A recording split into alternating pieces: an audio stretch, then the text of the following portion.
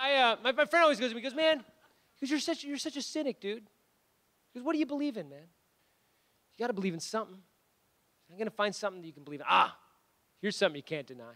Going to deny this? Everything happens for a reason. Can't deny that, huh? Everything happens for a reason. I'm like, I can't deny that? I think I can.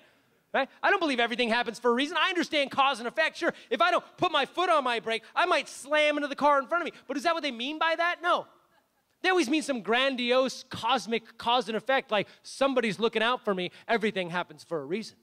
How many times have you heard stories like this where the guy's like, oh, man, craziest shit happened to me the other day, man. I totally late for work, right? But it was weird because my alarm went off and late, and it never goes off late, and I couldn't find my shoes, and I'm scrambling to get out of my house. Finally get out to my house, to my car, and I don't have my keys. I'm like, so I got to break into my house to find my keys. Finally find my keys, get into my car on the freeway.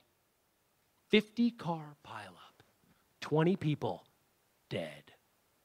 And then I thought about it. If I had had my keys, I'd have been in the middle of that.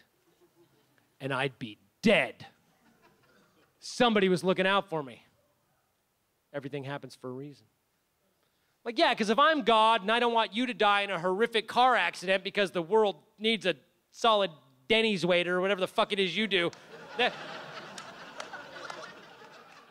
that's what I'm going to do. I'm going to hide your keys to delay you for 2.5 minutes because as an all-loving, omnipotent being, that makes far more sense than say, I don't know, how about I just don't cause a 50-car pileup and murder 20 people on the freeway? That's crazy. Why would I do some shit like that?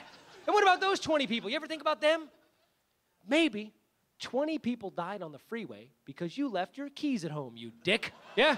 You ever think about that? Mr. Everything Happens for a Reason?